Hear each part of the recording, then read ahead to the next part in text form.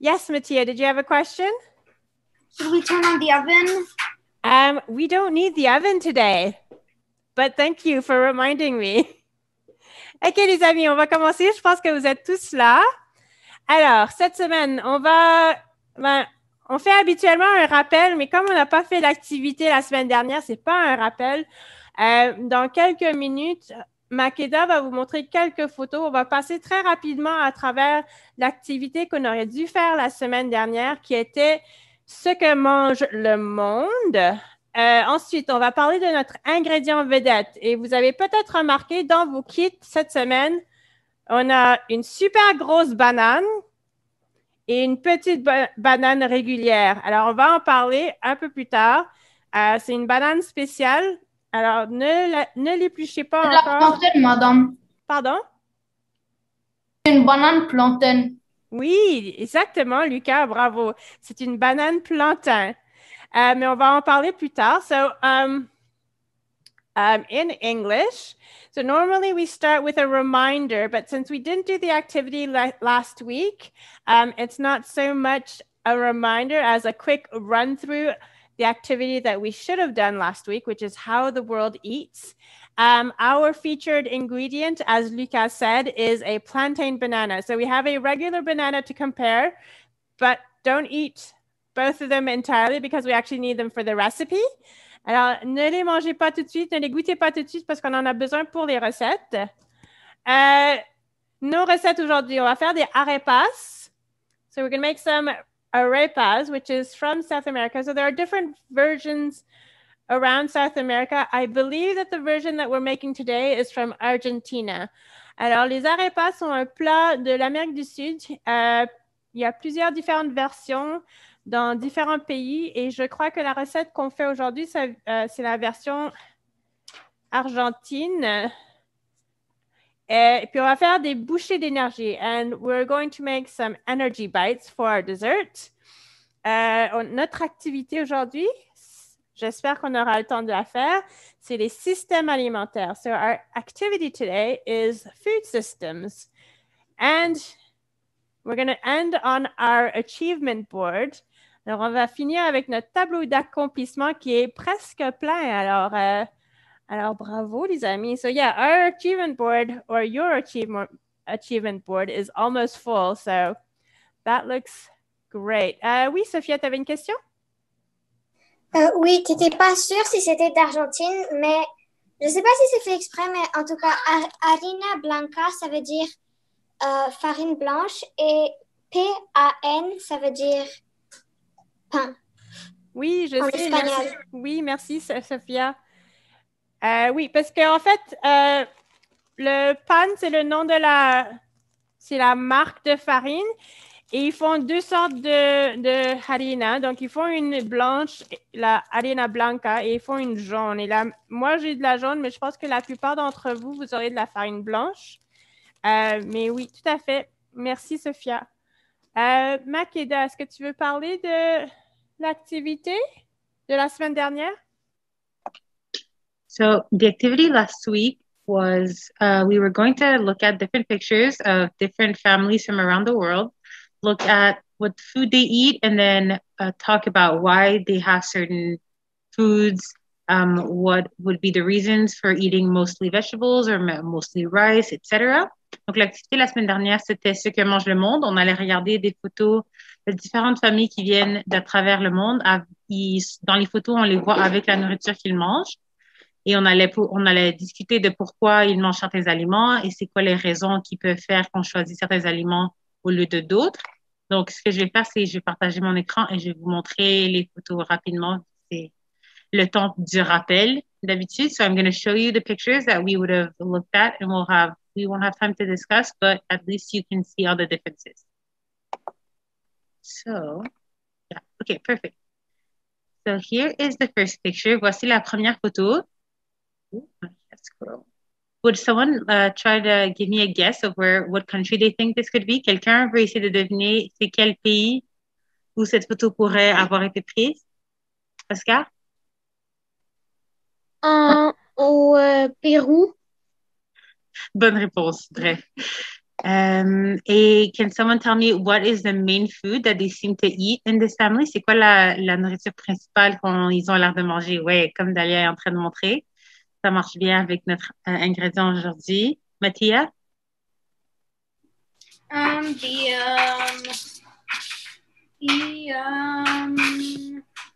Plantain. Yeah, exactly. So let's look at the next one. Ça, c'est notre prochaine photo.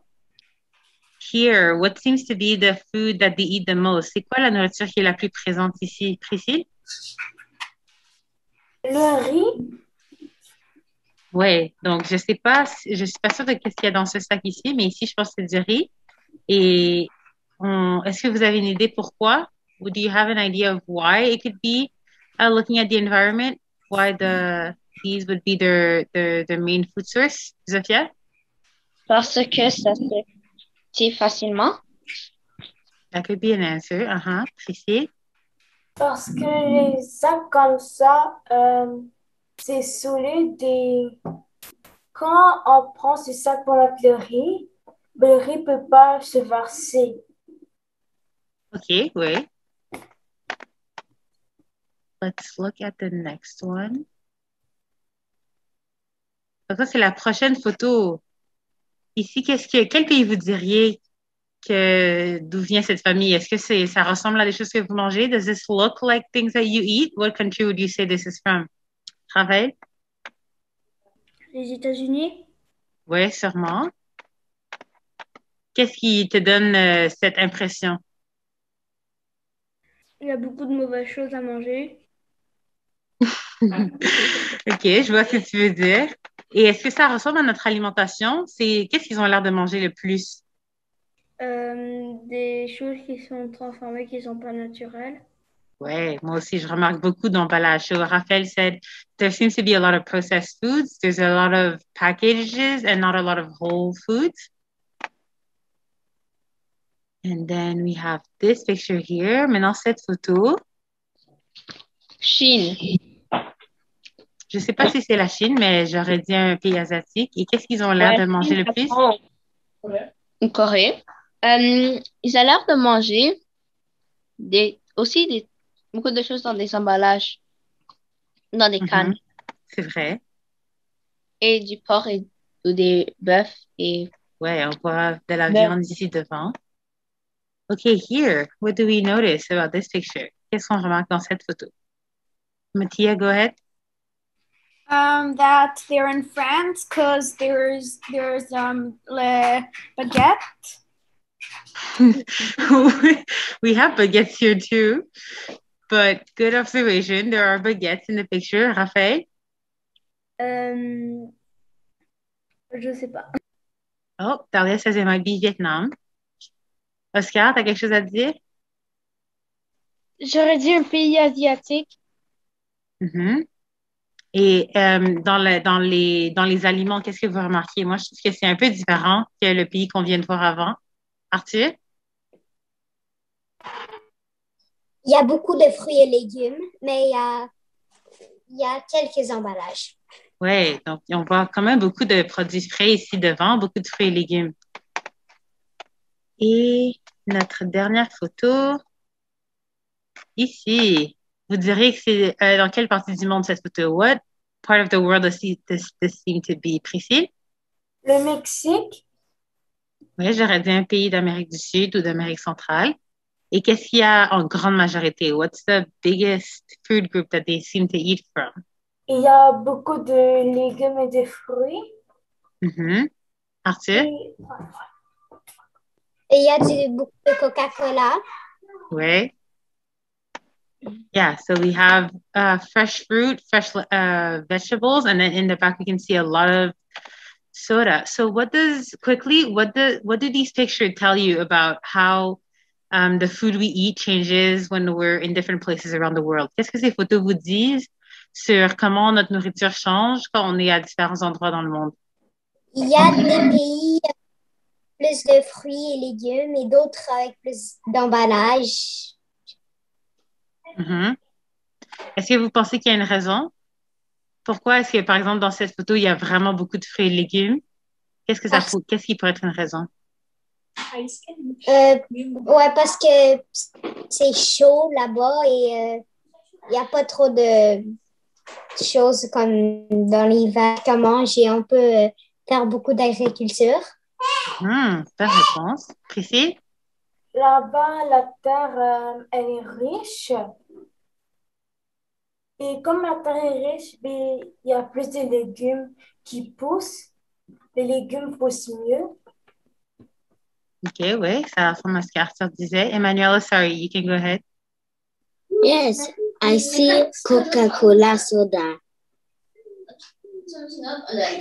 Do you have an idea why?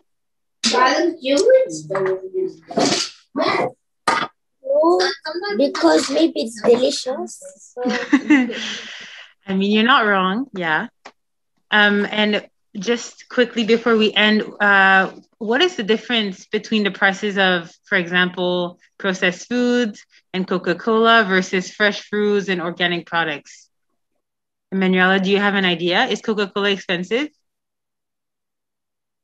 No, they do discounts in Farmer Pigs. That's true. So do you think families would be more likely to buy Coca-Cola or to buy really healthy drinks and food? To buy Coca-Cola. Yeah, okay. So you guys have really good answers and really good ideas about this. We're going to have to cut it short, but good job. Bravo d'avoir bien participé. Vous avez des très bonnes réponses et des bonnes observations sur les photos. Super, bravo les amis, vous avez vraiment de bonnes réponses. You had really good answers and very good, interesting comments. So well done, everyone. Alors, on va passer aux recettes. So we're going to start cooking. On va commencer par la recette de boule d'énergie. So we're going to start by the recipe of the energy bites. Est-ce que quelqu'un veut nous lire les ingrédients en français? Who wants to read the ingredients in French? Me. Okay, Emanuela, you can read the ingredients in English, but we're going to ask Raphaël to read in French, okay? So, Okay. Raphaël is going to go first. Raphaël, tu peux aller en premier pour lire en français et Emanuela lira en anglais ensuite. Okay. 2 cuillères à soupe de noix de coco râpées. 5 cuillères à soupe de céréales croquantes telles que Albran. Une banane mûre mais pas brune. 6 cuillères à soupe de poudre de cacao. 6 cuillères à soupe de sirop d'érable. Une tasse de flocons d'avoine, cuisson rapide. 4 grosses dattes. Merci. Emanuela, go ahead. Okay. 2 tablespoons of grated coconut. 5 tablespoons of crunchy cereal, such as Albran. 1 banana, be quiet. 1 banana, ripe but not brown. 6 tablespoons cocoa powder. 6 tablespoons maple syrup. 1 cup oats, quick cooking. 4 large dates. Okay, well done. Merci. Alors, la première chose qu'on va faire, c'est on va prendre nos dattes, on va les mettre dans une petite casserole avec de l'eau. Alors, je ne sais pas si vous voyez à votre écran, j'ai une casserole qui est un peu trop grande et j'ai mes dattes et j'ai juste assez d'eau pour que les dattes flottent dedans. Ils ne sont pas complètement couverts, mais ils flottent dedans. Alors, vous allez ensuite mettre votre casserole sur un feu moyen et vous allez les laisser mijoter dans l'eau jusqu'à ce que l'eau s'évapore. So, in my pan, I had the dates and I had just enough water to barely cover the dates. And you're going to put the pan on a medium heat and you're going to let it simmer away until the water dries out. So you don't need to stir. You just have to make sure you keep an eye on it so that the dates don't burn. Alors, c'est pas nécessaire de mélanger les dattes ou de touiller les dattes. Il faut juste s'assurer qu'ils ne brûlent pas. Donc, juste surveiller la casserole. Quand la casserole est sèche, on enlève du feu. So when your pan is dry, just take it off the heat. Excusez-moi. Oui? Désolée pour couper la parole. Je voulais demander si on ajoute de l'eau. Oui, il faut juste assez d'eau pour que les dattes soient presque couvertes. Merci beaucoup. De rien. Arthur, est-ce que tu avais une question? Est-ce qu'on peut le mettre dans le micro-ondes ou c'est pour une autre raison? Je ne crois pas que ça va marcher dans le micro-ondes parce qu'en fait, en mijotant tranquillement les dates, elles vont se ramollir. Je pense que dans le micro-ondes, ça se passe trop rapidement. Ça marche. Ah, si ça marche, oui, vous pouvez le faire au micro-ondes. Je n'ai pas de micro-ondes chez moi, alors je ne sais pas comment m'en servir. Manuela, did you have a question? Yes. Yes, go ahead. I searched on Google Dahlia and I saw a flower. Oh, yes, my name is the name of a flower. Yes, indeed. Thank you, Manuela. OK, ensuite, vous allez prendre vos céréales et votre noix de coco. So next, you're going to take your bag of cereal and coconuts and you're going to crush them. So you can use your fingers. On va les écraser. On peut utiliser ses doigts pour les écraser. Ou si on veut, on peut prendre un rouleau à pâte et les écraser. So you can use your fingers to crush them, or you could use a rolling pin and crush them. Yes, Mattia. I have a friend in South Africa. Mm-hmm. Her name is Fleur, which in French is flower. Yes. Fleur is also the name of a character in Harry Potter. Oui, alors... Pardon? Qui est dans Harry Potter? Il y a un personnage qui s'appelle Fleur. Oh oui, Fleur de la cour. Oui, exactement, Fleur de la cour. Celui qui s'est marié avec... Elle s'est mariée avec un Weasley. Oui, elle s'est mariée avec le frère aîné de Ronnie. Celui qui travaillait avec Lala et les dragons. Oui, exactement. Okay, so de retour à nos céréales. So what we need to do is crush the cereal. Alors, on a besoin d'écraser les céréales. La noix de coco ne sera pas super écrasée. Mais c'est pas grave, il faut juste faire des miettes. So what you want to do is make little crumbs. You can either crush them with your fingers or with a rolling pin. Up to you. Alors, on peut les écraser avec nos doigts ou avec un rouleau à pâte. Et une fois qu'ils sont bien écrasés, qu'on a des belles petites miettes, on les met dans un bol. So once you've crushed them nicely into a crumb, they don't have to be super fine, but once you've got a nice little powder, they can go in a bowl. Et on les met de côté. And you set them aside. Tout va bien jusqu'à présent? All good? Cool. Pour les dates, Oui. on attend jusqu'à ce que ça fonde, c'est ça? Non, on attend jusqu'à ce que la casserole soit sèche. OK. Alors, si tu regardes dans ma casserole, il y a presque plus d'eau. Je vais la laisser cuire un peu plus longtemps. So, you want to let the dates cook until the water dries out.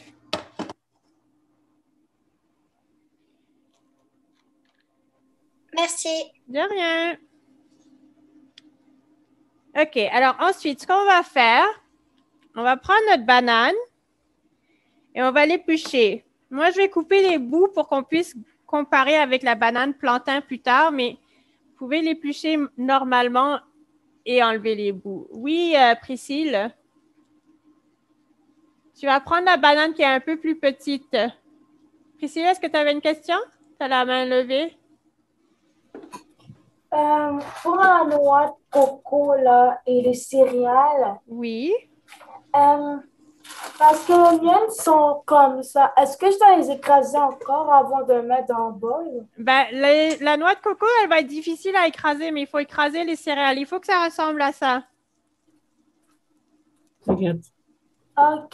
OK? Merci.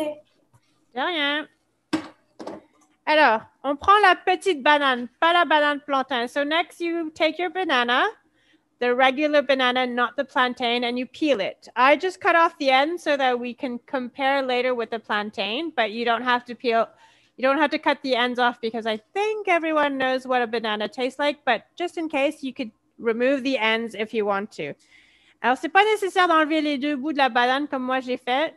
Je le fais juste pour comparer. Par contre, si vous savez comment goûte une banane, vous pouvez laisser les bouts de la banane. et vous les mettez dans un bol. So the banana goes in a bowl. Et on va rajouter le cacao. So we're going to add the cocoa powder next. Et on a seulement besoin de 6 cuillerées à soupe. So you only need 6 tablespoons of cocoa powder. That goes in the bowl with the banana. Et les 6 cuillerées à soupe de poudre de cacao vont dans le bol avec la banane. 2, 3,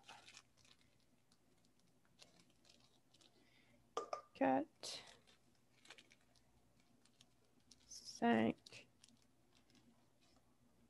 et 6. Et c'est très important de mesurer tous les ingrédients qu'on vous donne, les amis, parce que parfois, on en met un peu plus, OK? So very important, guys. Do remember to measure out all the ingredients because sometimes you put a little bit more in the bag. I think some of us noticed last week with the granola bars because we didn't measure, or at least I didn't measure the oats. So très important, les amis, de bien mesurer. Et on met le sirop d'érable. Next, we put the maple syrup and we need also 6 tablespoons. On a aussi besoin de 6 cuillerées à soupe. Donc, 1, 2, 3, 4, 5 et 6.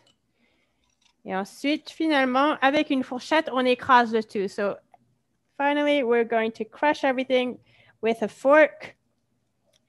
You can also use a potato masher. On peut aussi utiliser une pileuse à pommes de terre.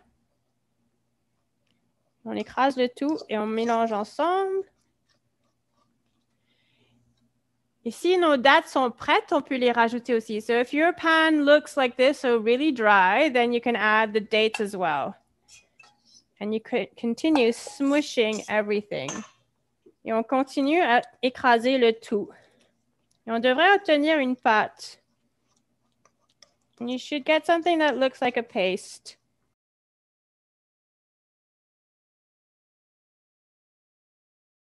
Et une fois qu'on a une pâte, on va rajouter les avoines et encore une fois, on s'assure de bien mesurer les avoines. So once we get a nice smooth paste, we can add the oats and we make sure to measure out our oats. On a besoin d'une tasse d'avoine.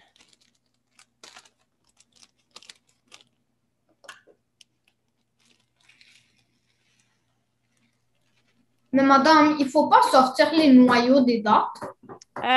Si vous avez des noyaux dans vos dattes, oui, mais je pense qu'on vous a donné des dattes dénoyautées. Par contre, si on vous a donné des dattes avec des noyaux, il faut les enlever, oui. Tu as tout à fait raison, Lucas. Merci de nous le rappeler. So if your dates have pits, you do need to remove them. I believe that we included only pitted dates, but just in case, if you do have little hard stones in your dates, do remove them. J'ai une question. Oui, vas-y. Est-ce qu'on rajoute de l'eau? Non, on ne rajoute pas de l'eau. Les dattes sont cuites dans un peu d'eau, mais il n'y a pas d'eau dans le mélange. C'est du sirop d'érable qu'on a mis. Ah, d'accord. Merci. OK. De rien. OK. Une fois qu'on a rajouté l'avoine, le mélange devrait ressembler à ça. So once you've added the oats, this is what your mix should look like. OK. Alors, vous pouvez remarquer que la pâte, elle sera très mouillée. Elle aura l'air super collante. Alors, à ce point-ci, on peut laisser reposer la pâte. On peut la mettre de côté ou on la met au frigo. So, as you can see, the paste or the dough looks really wet and sticky. So we're going to let it rest. We're going to put it aside. You can leave it on the counter until we get back to it, or you can put it in the fridge so that's out of the way. OK, tout va bien, les amis? All good? Oui, Arthur? Est-ce qu'on est supposé de mettre les dattes dans le mélange? Oui, on met les dattes. Alors, une fois que tu as écrasé les bananes avec la poudre de cacao, tu peux rajouter les dattes et les écraser.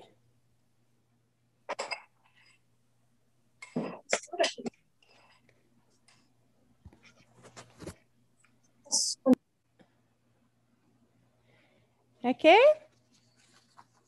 Et une fois que vous avez fait votre mélange et rajouté l'avoine, on met le mélange de côté et on reviendra un peu plus tard. So once your dough is made, just set it aside and we'll get back to it later once it has set a little. OK. En attendant que tout le monde finisse, est-ce que quelqu'un veut nous lire les ingrédients pour les arepas? Arthur va lire en français et Mattia will read in English. Arepa avec sauce au yaourt. Ingrédients. Pour le arepa, une tasse mazarepa, exemple PAN harina blanca, pan harina blanca, un quart tasse d'eau tiède, une grosse pincée de sel, un quart cuillère à thé de beurre ramolli, huile végétale pour frire. Pour la sauce au yaourt, un demi-tasse d'eau, un tiers cuillère à thé de bouillon en poudre, une tomate coupée en petits dés, un oignon haché, une gousse d'ail écrasée, une grosse pincée de sel, pincée de poivre, romarin et cumin au goût. Pour la garniture, 1,5 cuillère à soupe d'huile d'olive, une banane plantain coupée en rondelles, une boîte de haricots noirs rincés et égouttés, une cuillère à thé de cumin, une gousse d'ail émincée, sel et poivre au goût, demi-tasse de fromage feta ou queso fresco en miettes. Merci, Arthur.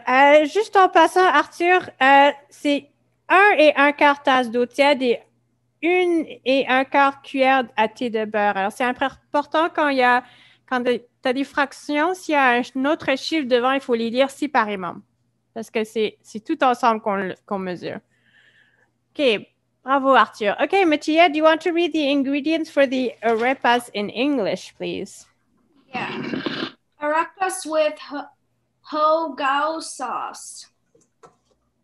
For the arepas, 1 cup of mazarepa, example PAN harina blanca, 1/4 cups of lukewarm water, 1 large pinch of salt, 1/4 of a teaspoon of butter, softened vegetable oil to fry. For the hogao sauce, 1/2 cup of water, 1/3 of a teaspoon of bouillon powder, 1 tomato diced, 1 onion chopped, 1 garlic clove crushed, 1 large pinch of salt, 1 pinch each of pepper, rosemary, and cumin to taste. For the filling, 1/2 teaspoon of olive oil, 1 plantain sliced in round, 1 can of black beans dried and rinsed, 1 tablespoon of cumin, 1 clove of garlic diced, salt and pepper to taste, half a cup of feta cheese or queso fresco crumbled. Thank you. OK. OK. Est-ce que tout le monde est prêt? Tout le monde a fini son mélange à boucher choco-banane? Has everyone finished their dough? Ouais? OK, super. Good. On va commencer par faire la pâte des arepas. So we're going to start by making the dough for the arepas. So that's 1 cup of masarepa. On va commencer avec 1 tasse de masarepa. Donc, on va bien mesurer notre farine de maïs. Alors, en passant, la masarepa, c'est une farine à base de maïs. Et vous connaissez peut-être la masa harina. J'ai essayé de trouver s'il y avait une différence entre les deux et honnêtement, je n'arrive pas à savoir s'il y a une différence. Mais je sais que quand on a essayé de faire des arepas avec la masa harina, le résultat était très différent. Alors, c'est important, si vous refaites des arepas à la maison, il faut vraiment chercher de la masa arepa et non de la masa harina. So, very important. You may be familiar with a product called masa harina, which is also a corn-based flour. I've tried to look it up to see if there was to see what the difference was between the two flours, but I couldn't find a definite answer. However, when we have tried to make arepas with masa harina, the result was very different. So it's very important that if you make arepas at home again, you will need to try to find masa arepa. Oui, Oscar. Moi, d'habitude, je fais des tortillas avec de la maseca. Oui, exactement. Tu as tout à fait raison. Donc, la maseca est aussi connue sous le nom de masa harina. C'est ce qu'on utilise pour faire des tortillas. Et puis, la texture est complètement différente que les arepas. Yes, Mattia? Masa arepa sounds Spanish. Well, masa arepa and masa harina are both Spanish words. They're both South American products. They're both corn flours. I do know that the corn for masa harina is treated with a product called lye before it's ground up into a flour, but I don't know how the corn for masa arepa is made. The result is completely different, though. Alors, masa harina, je sais que là, je vous donne plein d'informations et puis ça porte à confusion. Ce qui est important à savoir, quand vous faites des arepas, il faut trouver de la masa arepa et non de la masa harina. Alors, une fois qu'on a mesuré sa masa arepa, so once you have measured your masa arepa, you add the water. On rajoute de l'eau. Et c'est 1 tasse et 1/4. So it's 1 1/4 cup. And this is not the quarter cup. 1 1/4 cup of water. C'est 1 tasse et 1/4 d'eau tiède. On met une grosse pincée de sel. You add a large pinch of salt. Et on met un tout petit bout de beurre. And you put a little piece of butter. It's a teaspoon and a quarter. So it's a really tiny bit of butter. Alors, c'est 1 cuillère à thé et 1/4 de beurre. Et vous pouvez le mettre au micro-ondes pour le ramollir. Je n'ai pas de micro-ondes ici, alors je vais la faire fondre.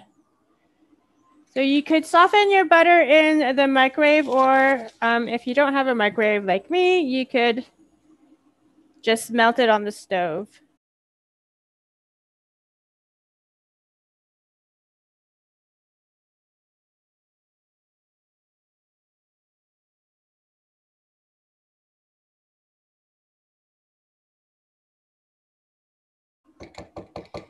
OK.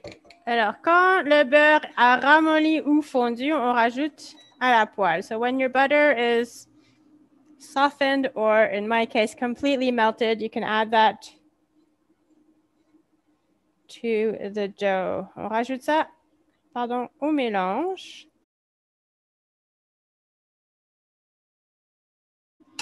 On mélange de tout et on met la pâte de côté. So you mix everything and then you let it rest for a bit. So my dough looks a little bit wet. It's very possible that your dough looks very wet as well.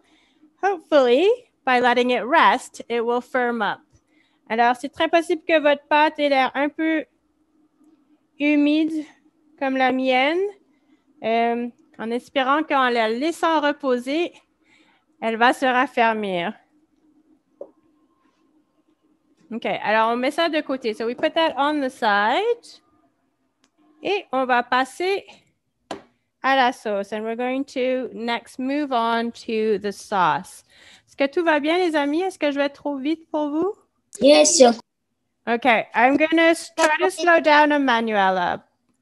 And I'm just moving on to step 2. Donc, je suis à l'étape 2, les amis. Si vous n'êtes pas tout à fait prêts, ce n'est pas grave. Juste sachez que je suis à l'étape 2. Donc, je suis en train de faire la sauce. So, I'm making the sauce. I'm just going to measure out my ingredients. Alors, on a besoin de 1 demi-tasse d'eau. So, we need half a cup of water. And 1/3 de cuillère de bouillon. So we need 1/3 of a teaspoon of broth powder. Et ça peut aller dans une casserole. Oui, Léa, tu avais une question? C'est que j'ai pas de beurre. T'as pas de beurre. J'ai l'impression que le beurre n'a pas été mis dans vos kits. Est-ce que tu as du beurre à la maison, Léa? Non. Est-ce que tu as de l'huile? Oui. OK. Si tu as de l'huile, tu peux mettre une cuillère et quart d'huile dans la pâte à la place. OK. OK? OK, les amis, j'ai l'impression que le beurre n'a pas été inclus dans vos kits. Si c'est le cas et si vous n'avez pas de beurre à la maison, on peut remplacer le beurre par de l'huile. OK? Donc, le bouillon, il est dans la casserole. On va ensuite, pendant que vous rattrapiez, je vais hacher les légumes. So, while you guys catch up, I'm going to chop my vegetables. So, I need to cut a tomato and an onion in dice. Alors, je vais hacher la tomate et l'oignon en dés. Ne vous inquiétez pas si vous n'êtes pas au même stade que moi. Alors, pour hacher un oignon, on commence par enlever le bout pointu. So, to dice an onion, we start by taking off the pointy end, not the hairy bottom. Alors, on n'enlève pas le bout qui a des racines, le bout poilu, on enlève le bout pointu. Comme ça, on a un bout plat pour placer notre oignon. This way, you have a nice flat top to place your onion. Et on peut le couper en deux. Et ensuite, l'éplucher. And then, once you've cut your onion in half, it's easier to peel. Et on enlève juste la partie qui est brune de l'oignon. So, we only take off the dry skin of the onion. Et une fois qu'on a épluché, on place l'oignon sur le gros côté plat. So once you've peeled your onion, you place it on the wide, flat side and you slice in strips and you try to avoid going through the back end. Alors, on coupe l'oignon en longueur tout en essayant d'éviter de couper l'arrière. Et après, on coupe en largeur. So once you've done the lengthwise cuts, you cut across and you should get some dice. Et les oignons peuvent aller dans la casserole avec le bouillon. So the onion dice can go in the pan with the broth.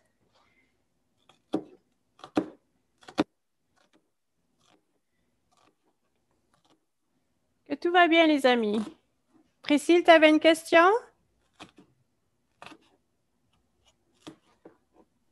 J'ai pas eu le bouillon. Le bouillon, on l'a inclus dans vos kits la première semaine. Donc, tu devrais avoir un petit restant de bouillon en poudre, comme ça. On vous l'a donné la première semaine ou la deuxième semaine dans vos kits. Si tu n'en as pas, ce n'est pas grave. Mesure juste l'eau, Priscille. Et tu rajoutes un peu de sel à l'eau. Je mets l'eau dans la casserole. Oui, tu mets l'eau dans la casserole. OK. OK. So, alors, juste un petit rappel, les amis. On vous a donné un gros sachet de bouillon au début de la session. Et ça, c'était pour toute la session. Donc, peut-être quelque part dans votre placard, vous avez un petit sac en papier qui est écrit « Ingrédients » en vrac de boîte à lunch. Et il y aura un petit sachet de bouillon. So, just a little reminder, folks. At the beginning of the session, we gave you a large bag, or a small large bag of broth powder.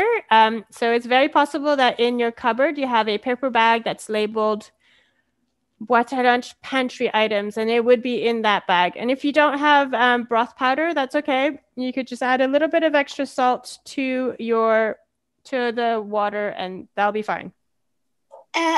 Pour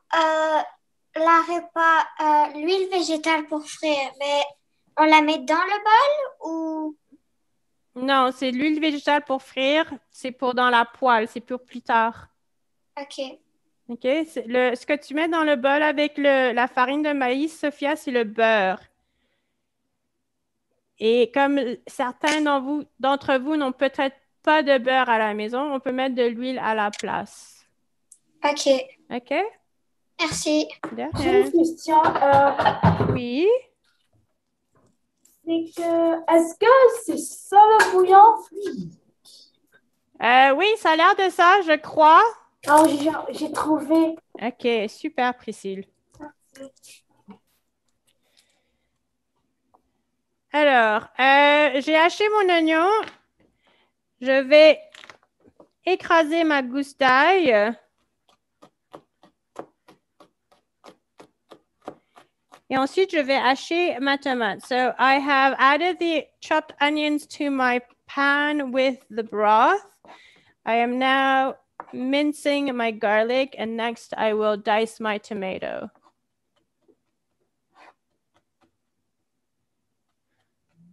Et si votre écran bouge, c'est parce que je suis en train de hacher. So if your screens are jiggling right now, it's because I'm chopping. Est-ce que tout va bien? Est-ce que vous avez des questions? Any questions? No? OK. Ensuite, pour hacher une tomate, so to chop a tomato into dice, on commence par la couper en deux. On la place sur le côté plat pour que ça arrête de rouler. Et on la coupe encore en deux. So we start by cutting the tomato in half, placing each half on their flat side so that they don't roll around. And then we cut off the tail end, so the brown little bit at the top. Alors ensuite, on enlève la queue de la tomate, donc la partie brune de la tomate. On coupe chaque quartier de tomate en lanières. You slice each tomato quarter into strips. On aligne nos lanières et on les coupe en dés. So once you have lined up all your tomato strips, you can chop them into dice.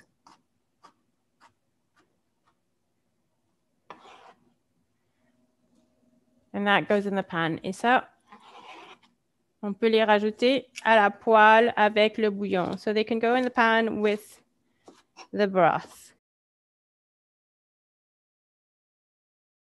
Yes, Mattia, did you have a question? Which cumin should we put? The one with the big letters or the one with the small ones? Oh, I don't think it really matters. I think it's just doubled up. You can put whichever you want.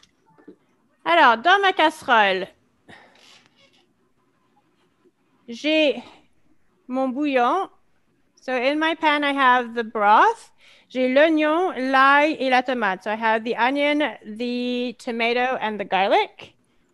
And Mattia reminded me that we need to put some pepper, some rosemary, and some cumin. And we only need a pinch of each. Alors ensuite, on va rajouter le poivre, le romarin et le cumin. On a seulement besoin d'une petite pincée de chaque. Il faudra mettre une grosse pincée de sel. So you also want to add a large pinch of salt.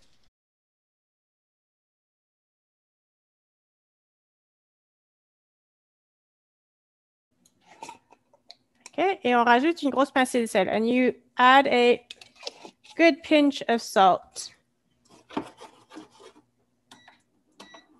Et on peut allumer le feu ensuite et laisser mijoter. So we could turn on the heat next and just let it cook down until the onions and the tomatoes are nice and soft. Alors, on laisse mijoter sur un feu moyen. So you want to let it simmer on a medium heat. Alors, pendant que vous finissez votre sauce hogao, so while you finish up your hogao sauce, I'm going to start slicing my plantain banana. Alors, je vais commencer à couper ma banane plantain en rondelles. So I'm going to cut my banana into slices. And if you guys want, you can taste a little bit of the banana. Si vous voulez goûter à la banane plantain, vous pouvez goûter les bouts. Yes, Mattia, did you have a question or a comment? I have two comments. Yes, go ahead. One, it's bigger than your head. Yes. True that when you like cook them, it tastes very good, like chips. Yeah, you're absolutely right, Mattia. So I see that you're familiar with plantain bananas. Another very interesting thing about plantain bananas, they're very difficult to peel. Alors, comme Mattia a dit, les bananes plantain sont larges. Elles sont plus grosses que la tête de certains d'entre vous. Et quand on les fait frire, sont délicieux. On peut les manger comme des chips. Une autre grosse différence, c'est qu'ils sont très difficiles à éplucher. Donc, une fois que vous avez enlevé les bouts de la banane, on prend un petit couteau et on coupe la peau. So plantain bananas are really hard to peel. Once you've cut the two ends, you want to cut a slit in the peel, and then you're going to have to peel it gently.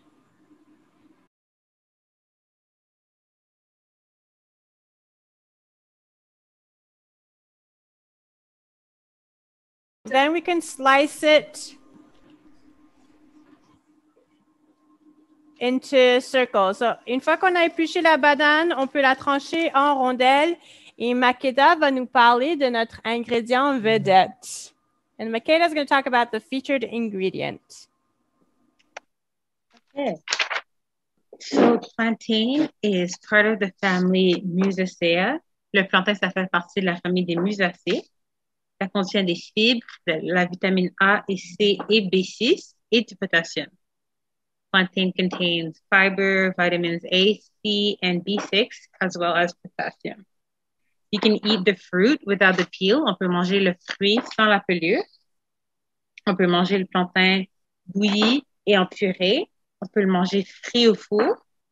On peut le frit en chips. On peut le manger rôti au four ou dans un curry. So we could eat plantain boiled or mashed, fried as chips, oven roasted, or even in a curry. Le plantain, ça pousse dans des régions au climat chaud, tropical, et on peut voir ça pousse comme les bananes. Ça pousse dans des arbres. So plantain grows in warm tropical climates, and it grows just like bananas in these trees, as you can see in the picture. Et on a aussi une photo à droite qui montre la différence entre la banane et le plantain, comme vous avez vu dans votre kit. So there's a picture that shows you the visual difference between bananas and plantains, just like you saw in your kit. Et je vais vous donner quelques différences qui sont dans l'encadré. So I'm going to name the differences that are in that little square. So plantains are starchy. We use them as vegetables. They're longer and thicker than a banana, and they also have thicker peel. Donc, les plantains, c'est un fait qui sont comme des féculents. On les mange comme des légumes. Ils sont plus longs et plus épais qu'une banane, et la pelure est plus épaisse aussi. Et les bananes, elles sont sucrées. On les mange comme des fruits. Elles sont moins longues que les bananes et la pelure est plus mince. And bananas, they're sweet. We eat them as fruit. They're shorter than plantains, and they have a thinner skin. So this week's challenge is going to be to choose an ingredient that you're curious about and research its origins and its path through our food system. And then next week you can bring a drawing or some information that you found. We're going to talk about food systems later today if you have time. Donc, le défi de cette semaine, c'est de choisir un ingrédient et de faire un peu de recherche sur les origines de l'ingrédient et sur le parcours de l'ingrédient dans notre système alimentaire. Et la semaine prochaine, vous pouvez apporter un dessin ou de l'information que vous avez trouvée. Et on va parler de c'est quoi le système alimentaire aujourd'hui, si on a le temps après notre recette. There you go. Merci, Makeda. Est-ce que vous avez goûté à la banane plantain? Have you guys tried a little bit of the plantain raw? Right, Mattia, do you want to talk about what it tastes like, how it's different from a regular banana? Yeah, the plantain, it's a bit more dry. It's not as sweet as the real banana. I wouldn't say a real banana because they're both real bananas. Yeah, so you're right. You're absolutely right. So plantains are drier and they're not as sweet as regular bananas. Alors, Mathia disait que la banane plantain est beaucoup plus sèche, donc plus farineuse qu'une banane régulière et c'est moins sucré. Oui, Zofia, tu avais quelque chose à dire sur la banane plantain? Oui, je voulais dire que on a fait des plantains parce que mon père, il vient de l'Afrique, donc on a fait le plantain comme depuis très souvent. OK. Et nous, on les frit ou des fois on les bouillit et on en a quand même dans notre réfrigérateur. Aussi, on a fait ça depuis que j'étais même née et c'est la première fois de les goûter crus et c'est très bon. Oui, tu as tout à fait raison. Donc, souvent dans les pays tropicaux, la banane plantain est utilisée comme féculent dans l'assiette. Donc, ça remplace le riz ou le pain que d'autres cultures vont manger. Et comme habituellement, on s'en sert quand c'est vert, les bananes plantain qu'on vous a données, elles ont un peu mûri, donc elles ne sont plus vertes. Mais quand elle est verte, elle est vraiment pas bonne à manger crue. Quand elle est jaune, elle est bonne à manger. Elle n'est pas aussi sucrée qu'une banane régulière, mais c'est vrai que quand elle est jaune, elle est assez agréable à manger. So, Zofia was mentioning that they eat a lot of plantains in their family because her father is from an African country. And so, yes, a lot of tropical, warmer countries will have plantain as one of their starches on their plate. And most people don't eat plantain raw because normally they use green plantains, and green plantains are really not nice to eat raw. But when they are a little ripe and yellow, they are actually quite pleasant to eat. Oui, Priscille, tu avais quelque chose à dire sur la banane plantain? Oh oui, moi, la banane plantain, ma mère prépare ça souvent. Oui, vous la mangez comment? Et ça dépend. Des fois, elle met ça au four, et des fois, elle est frite. OK. Ou sinon, elle fait une pâte avec ça. OK, comme une purée? Oui. OK. Ça a l'air très délicieux. J'aimerais bien aller manger chez toi, Priscille. Oscar, tu avais quelque chose à dire sur la banane plantain? Elle était vraiment pas mûre, elle était très pâteuse. Elle était très pâteuse, oui, c'est normal. Mais c'est pas grave parce qu'on va la cuire. Mais tu as tout à fait raison. So, yeah. So Oscar just said that his plantain was really unripe and it was very pasty. So, yeah, it's not normally eaten raw. We just like to compare it raw because regular bananas are not often eaten cooked. So it's a nice way to compare them. And Priscilla was mentioning all the different ways that her mom cooks plantain bananas, and they all sound very tasty. Alors, vous allez voir à l'écran la sauce au gao. On la fait cuire jusqu'à ce que les oignons soient tendres et que le bouillon est presque évaporé. So you want to cook out your hogao sauce until your onions are nice and soft, and it will be a lot thicker, so a lot of the broth will evaporate. Et sur le feu, je vais mettre une poêle. So I'm going to place a pan on my stove.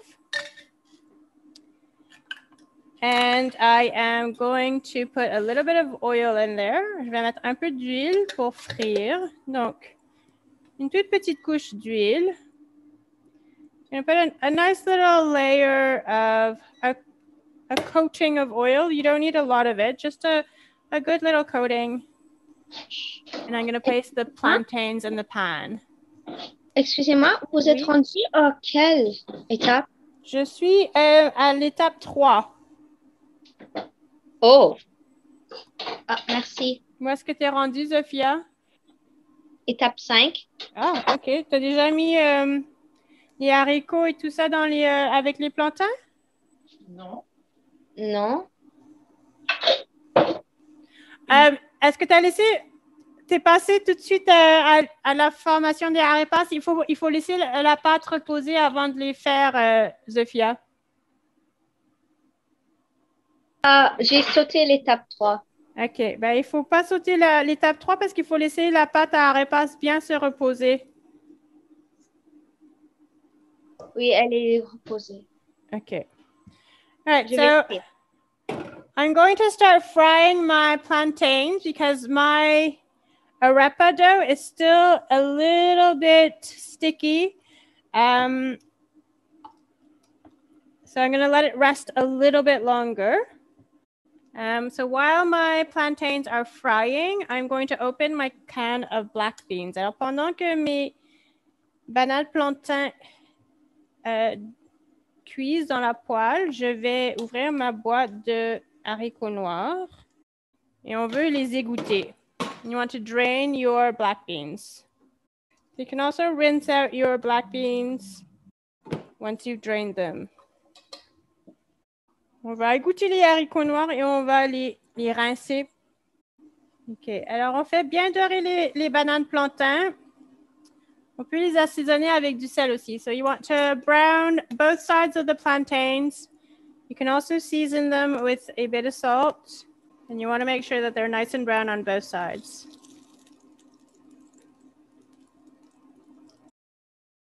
Est-ce qu'il y avait certains d'entre vous pour qui c'est la première fois de manger des bananes plantains?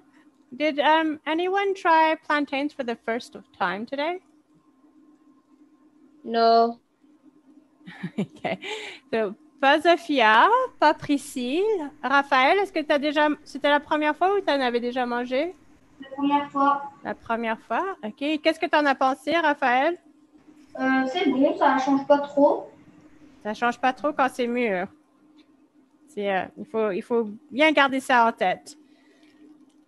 So yeah, when a plantain banana is ripe, it's not very different from a regular banana. It's a little bit less sweet, but I mean, aside from that, it's not a huge difference. But if ever you try a green plantain, you'll see that it's very different raw. Oui, Oscar, tu avais quelque chose à dire sur les bananes plantains? J'en ai déjà pris dans des restaurants salvadoriens. OK. T'en as déjà mangé dans les restaurants salvadoriens. Et tu les as mangés comment dans les restaurants salvadoriens? Genre frites, mais au complet. Ah, une grosse banane frite? Oui. Je les coupe en deux dans le sens de la longueur. Je les fais frire de chaque côté. Après, je les écrase et je les refais frire comme ça. Ils sont super croustillants. Moi, je les achète en paquet. Tu achètes les chips en paquet? Ouais. Ouais, moi aussi, ça m'arrive. Ça m'arrive de faire ça parce que j'adore les bananes plantains.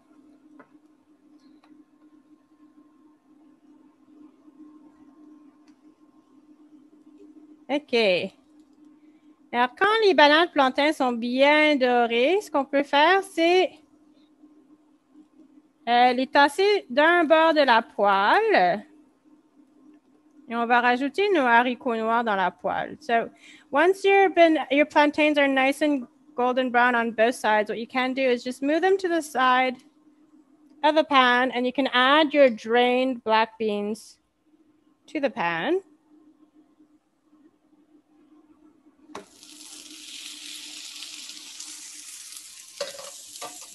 Alors, on rajoute les bananes plantains à la poêle. On rajoute du sel, du poivre. S'il nous reste de l'ail, on peut rajouter de l'ail. Sinon, on rajoute du cumin. So, once you've added your black beans to the pan, you can add salt and pepper and some cumin. And if you didn't add all the garlic to your sauce, you can also add some here. On les mélange. Et une fois que c'est bien chaud, on peut les mettre de côté. So once that's nicely reheated, we can just set them aside. Oups, là. Pardon. Est-ce qu'on enlève la sauce? Quelle sauce? La sauce rogao. Si on l'enlève du feu? Oui. On peut éteindre le feu et juste la garder sur le rond pour que ça reste au chaud. OK, merci. OK. So, yes, when your hogao sauce is ready, You could just leave it on the stove, but turn off the stove so that it stays warm but doesn't continue to cook. And when this is nice and warm, we can also do the same at home. Turn off the stove and just leave it in the corner. Now, I don't have enough room to just leave the pan, so I'm going to remove the pan.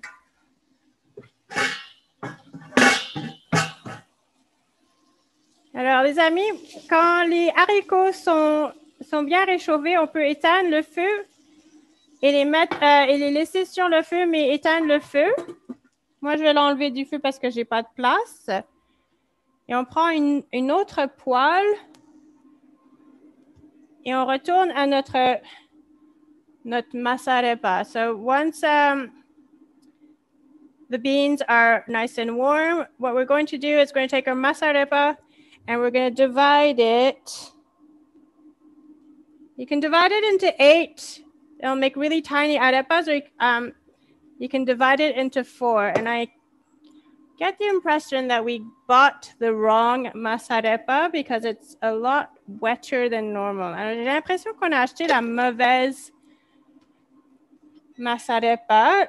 Ma pâte à moi est super mouillée. Je ne sais pas si c'est le cas chez vous. I don't know if the dough at your dough is really sticky. La mienne est plus dure. La tienne est plus dure. Alors peut-être j'ai mal mesuré l'eau. It's possible that I also mismeasured the water, which happens. So I'm going to divide mine in 4. Moi, je vais diviser ma pâte en 4 parce que je pense que 8, ça va faire trop petit. Et je vais les mettre dans une poêle chaude avec un peu d'huile. Et pendant que ça cuit, je pense que Makeda va vous parler de notre activité. So while these finish up cooking, Makeda is going to talk about the activity. Alors, juste avant de passer à l'activité, quand vous aurez divisé votre pâte, on forme des petites boulettes comme les hamburgers. So once you've divided your dough, you could just shape them like little burger patties and put them in the pan. Léa, si ta pâte est un peu trop collante, si tu travailles rapidement, ça devrait ne pas trop coller au doigt, okay? So if your dough is a little bit too wet like mine, don't worry. If you don't handle it too much, it should be fine. It won't stick to your fingers. On fait l'étape 4 ou l'étape 5? Là, je suis à l'étape 5. Et le 4, est-ce qu'on l'a fait? Oui, je l'ai fait. J'ai rajouté dans la poêle où il y avait mes bananes plantains, j'avais rajouté les haricots.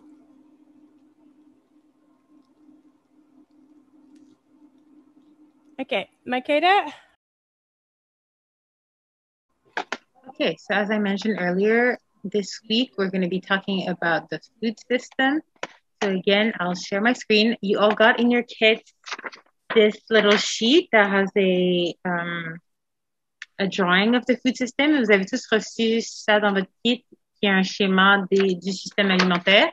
Donc, vous pouvez le sortir et je vais aussi partager mon écran pour que vous puissiez le voir en grand. Et on va parler du système alimentaire. Yes, Mathieu, that's the right document.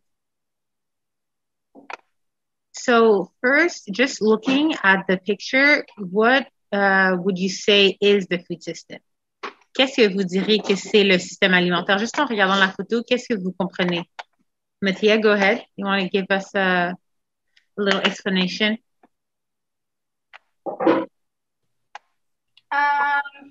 That food that it comes from farms and then it goes all the way to the shops to be sold. Yeah, exactly. Donc, comme Mathieu vient de dire, le système alimentaire, c'est tout le chemin et les transformations qui arrivent à notre nourriture, entre notre nourriture et quand ça arrive chez nous. Donc, on va voir les étapes. Je vais vous demander qu'est-ce que vous pensez qui se passe à chaque étape et après, je vais vous donner la bonne réponse pour qu'on puisse en parler ensemble. OK, donc à la première étape, qu'est-ce qui se passe? What is happening at the first step of the food system? Mathieu, you can go ahead. that the farmers, they're harvesting the fruits. Yeah. And they're gonna give it to the shops after that. Okay, yeah. And what's number 2 right next to it? Number 2 is the meat. Yeah, exactly. Like cow, chicken, pork. Mm-hmm. And then So there's go ahead. And then they put it in a little shop to be given to the cart that gives it to the shop. Okay, so we have the crops and the animals, and then there's another type of food production at number 3. Il y a un autre, on a les champs, on a les animaux, et après on a une troisième source de nourriture à numéro 3. Est-ce que quelqu'un peut me dire c'est quoi? Can someone tell me what type of food is being produced at number 3? Sorry, Mattia? Fish, seafood, my favorites. Yeah, exactly. Yeah, so we have crops, animals, and seafood. And then at number 6, can someone tell, well, number 5 and 6, est-ce que quelqu'un sait pourquoi on a un numéro 5 dans le ciel qui pourrait expliquer un petit peu, et après un numéro 6, qu'est-ce qui se passe? Anyone else want to tell us? Le numéro 6. Le numéro 5 en premier. T'as besoin du soleil pour que les plantes, pour faire des légumes. Mm-hmm. Et quel problème il peut avoir par rapport au soleil et au climat qui ont rapport avec le système alimentaire? What problems could we have that are in link with the sun and the climate and that have an impact on the food system? Les orages. Oui, ça c'est un phénomène naturel. Mais qu'est-ce qui est un problème un peu plus présent? Mattia, do you have an idea? Global warming, pollution. Yeah, exactly. So here in my, go ahead. Because there's a lot of plastic in the oceans, and the fish, they think those are like things they can eat. So they eat them, and then we eat the fish, so we're technically eating plastic too.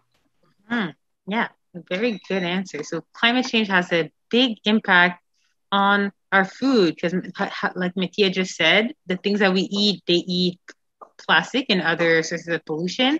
And also, if the climate changes, then it makes it harder to do agriculture.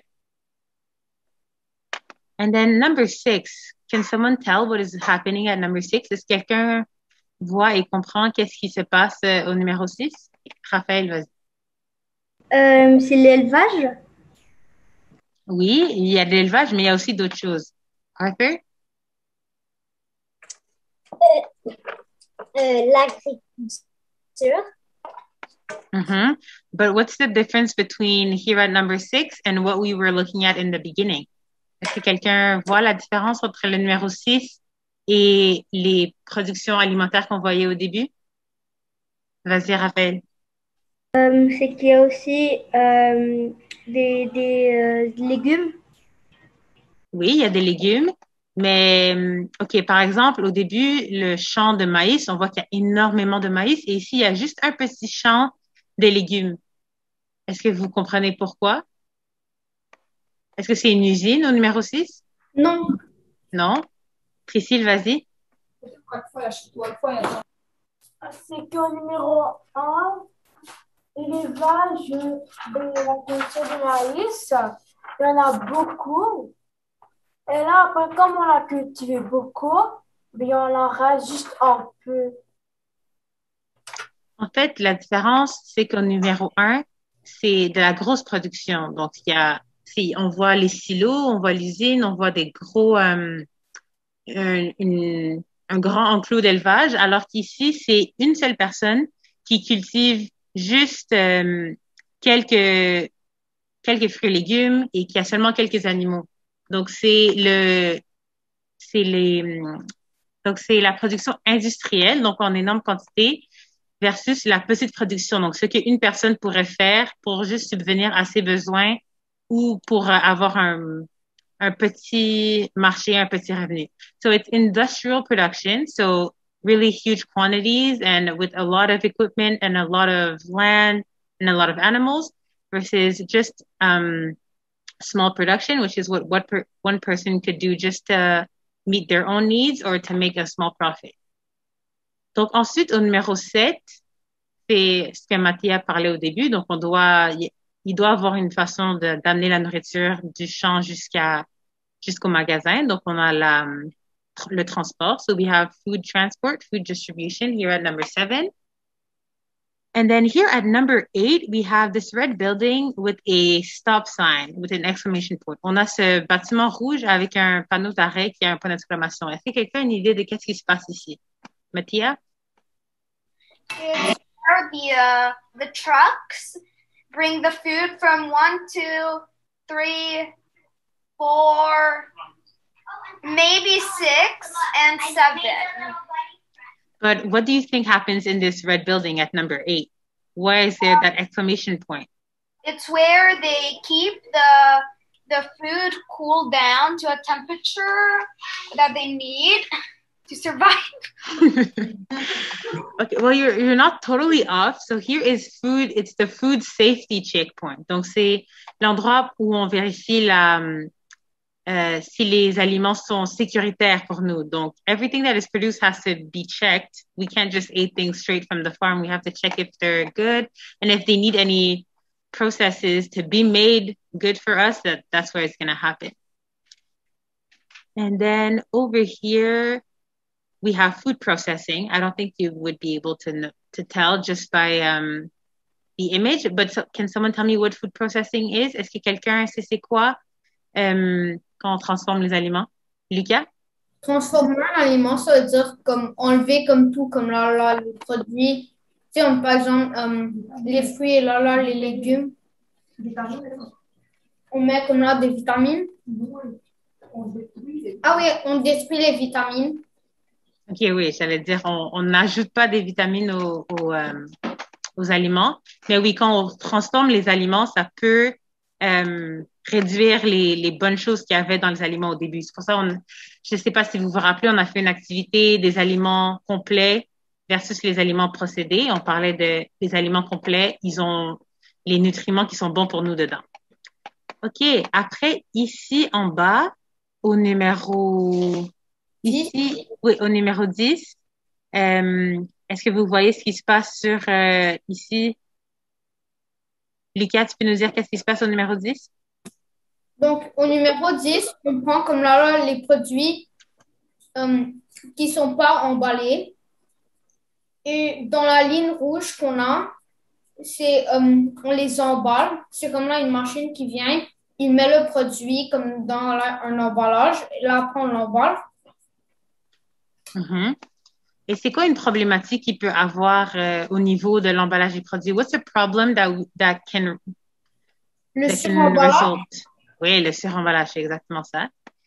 Au numéro 11, qu'est-ce qu'on essaie de vous montrer? What is being shown at number 11? Arthur, go ahead. The food is in a store. Mm-hmm. And what are those posters that we're seeing? They're saying like this food is good and come on and eat it. Yeah, exactly. So here is the food marketing. What do companies try to do when they market the food? Qu'est-ce que les compagnies essaient de faire quand ils font des publicités pour la nourriture? Vas-y, Lika. Les mettre à un prix moins cher. Oui, ça fait partie. Priscille? Ou est-ce que c'est une main d'avant? C'est le 11? Oui, le 11. OK. Et le 11, ils sont en train de transporter la nourriture dans plusieurs magasins. Oui, je me demandais qu'est-ce que les compagnies font quand ils font des publicités de nourriture? Qu'est-ce qu'ils essaient de montrer? Ils essaient de montrer que c'est bon pour la santé de venir acheter, mais ils essaient de gagner plus d'argent avec ça. Mm-hmm. Mathieu, you want to add something? Maybe sometimes they add artificial things so the food is better, that it tastes a bit better. Yeah. Raphaël, tu avais la main levée aussi pour parler des publicités? En fait, ce qu'ils font, ils montrent des bonnes choses.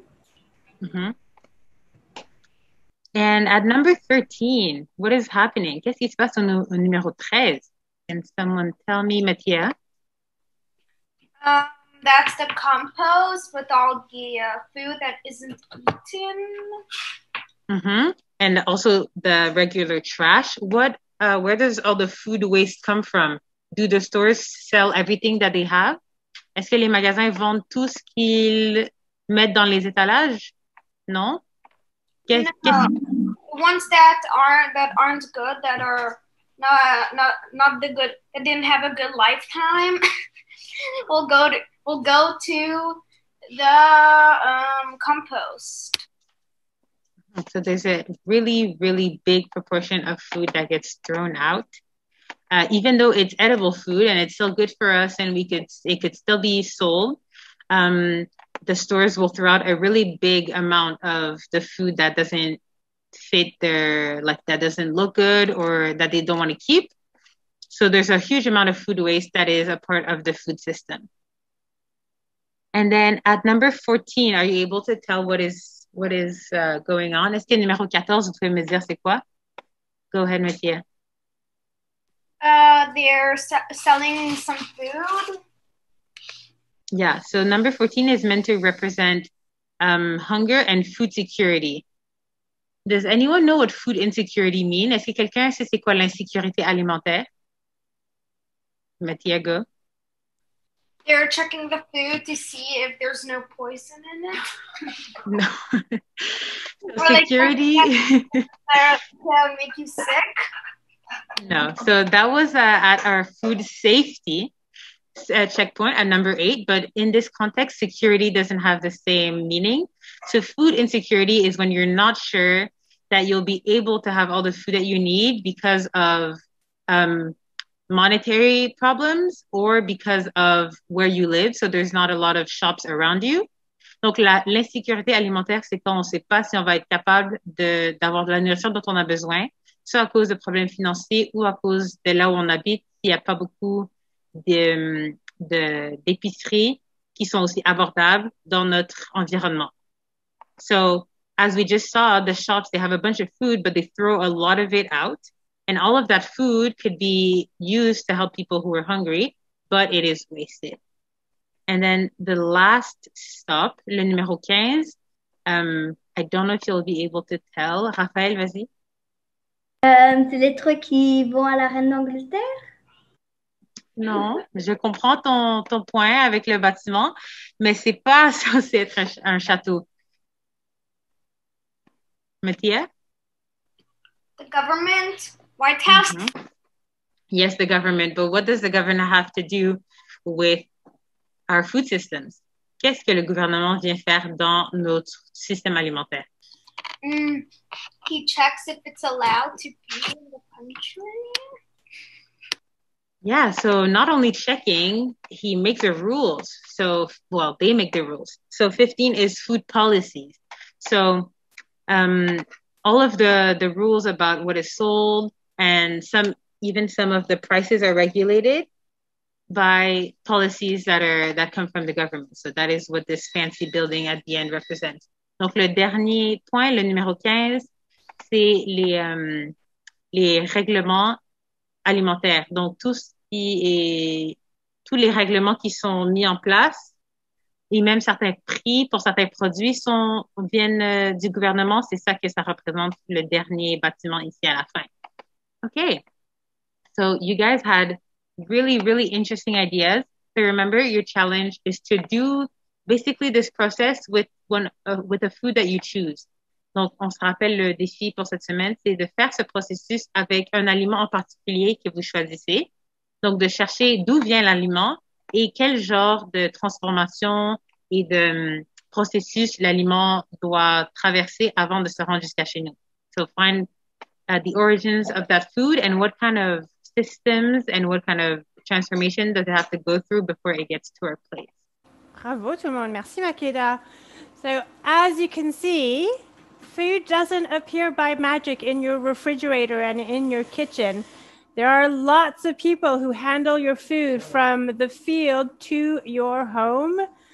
And it's a little bit complicated, but you have to keep in mind that lots of hands touch our food and are involved in the production of our food. Alors, c'est une activité intéressante, mais un peu compliquée.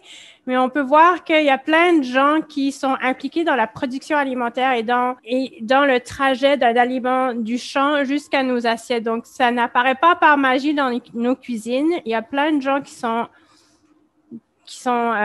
éparpillés dans le système alimentaire, du gouvernement jusqu'aux travailleurs dans les champs.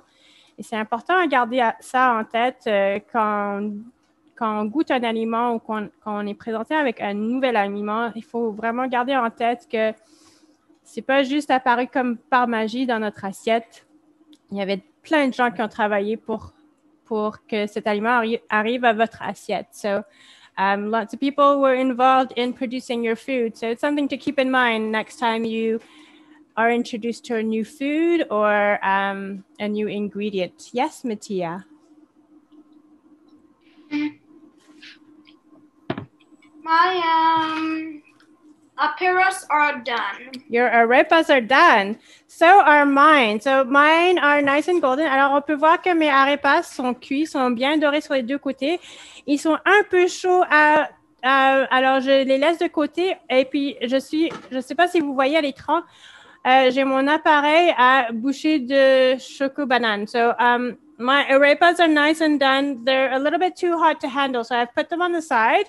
And I've got in my bowl over here, I've got my energy bite mixture. Et ce qu'on va faire, les amis, si vous n'avez pas trop faim, so if you're not too hungry to do this right now, what you're going to do, you're going to grab little spoonfuls of the mix. You're going to roll them in a ball. And then you're going to roll each ball through the cereal and coconut mix. Donc, si vous n'avez pas trop faim, les amis, que vous pouvez attendre un peu plus longtemps avant de goûter aux arepas, prenez votre mélange à bouchée de chocolat, vous prenez cuillerée à cuillerée et vous faites des petites boules que vous roulez ensuite dans le mélange de céréales et de noix de coco. Mattia, did you have a question? Yeah, the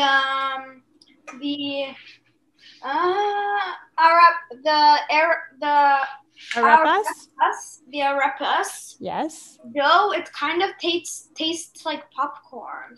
It does. It's made of corn. So yeah, it might taste a little bit like popcorn. You're absolutely right.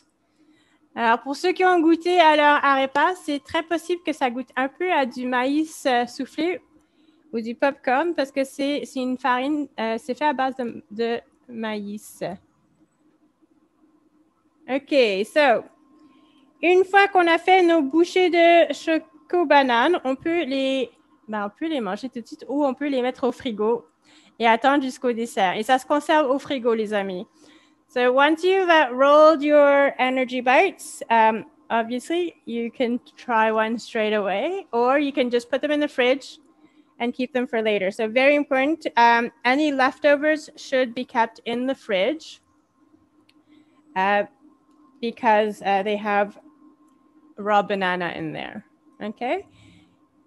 Et quand j'aurai lavé mes mains, je vais vous montrer comment assembler un arepas. So once I've washed my hands and finished my energy bites, I'm going to show you how to assemble your arepas. And then you can all eat. Makeda, est-ce qu'il reste beaucoup de choses au tableau d'accomplissement à remplir? So for the most of you, you've done everything. Donc, la plupart de vous, vous avez fait tous les défis. Donc, pour ceux qui leur en manquent quelques-uns, si vous n'êtes pas trop occupés, je vais vous demander ce que vous avez fait pour qu'on puisse vous mettre les derniers les derniers petits crochets. Donc, est-ce que Amy est là? Oscar, le seul truc qui te manque, c'est d'avoir rempli un moule à muffins et de faire la vaisselle une autre fois. Donc, est-ce que tu as fait la vaisselle depuis et est-ce que tu avais déjà rempli un moule à muffins? Oui. OK, parfait. Mattia, you have a question? Yeah, I finished all of the almost all of them. I only have one which I didn't do, which is miming to kitchen rules to my family. Yeah, that was one of the challenges for you at home. You say you did every single other one? Yeah, every single other one. Wow, good job.